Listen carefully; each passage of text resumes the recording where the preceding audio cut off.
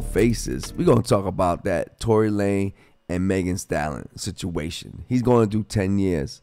You know, he's going to do 10 years. Yeah, he's found guilty of shooting at Megan Stallion. Now, listen, there are some people out there that still believe to this day, they're Trumpster, that he didn't do nothing wrong. Like, oh, his gun actually went off, or someone else was in the car and shot her. This is a bunch of nonsense. She told you firsthand what happened. She was on CBS. She came out with a social video. She told the whole story, you know. And the problem was, she probably wouldn't have said nothing. But the clown, the idiot, by the way, Tory Lanez, just in case you don't know, he's a famous R&B artist. He's been around for a very long time, since the teens. He put out a lot of hit music. You can check that out and Google that.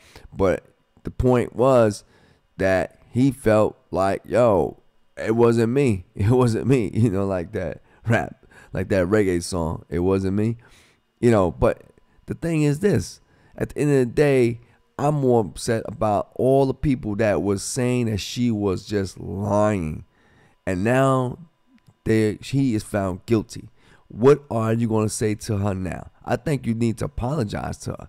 Because keep in mind, don't be a Trumpster and be like, oh, he's innocent no matter what.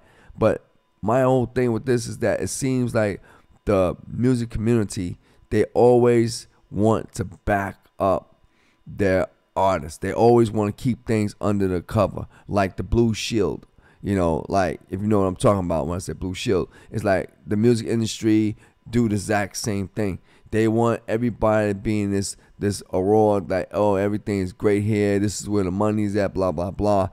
But they don't want to tell the other things that's going on in the music industry, about the abuse that occur, about the sexual attacks on women, about the sexual abuse on kids that come into the industry. And I'm pretty sure you heard with P. Diddy, you know, all the sexual allegations that they said about him. That's nothing new about his gayism, his 50-50 side, you know, how he basically manipulated little kids. I mean, these are allegations that's been said about him. But my point to this whole thing, at the end of the day, I'm glad that Megan Stallion, she got some relief. She got the truth out. You know what I'm saying? She got to say what she want. And at the end of the day, Tory Lanez, go do your time. Do your time well. Serve it up, turn around, and serve it up again. Until next time.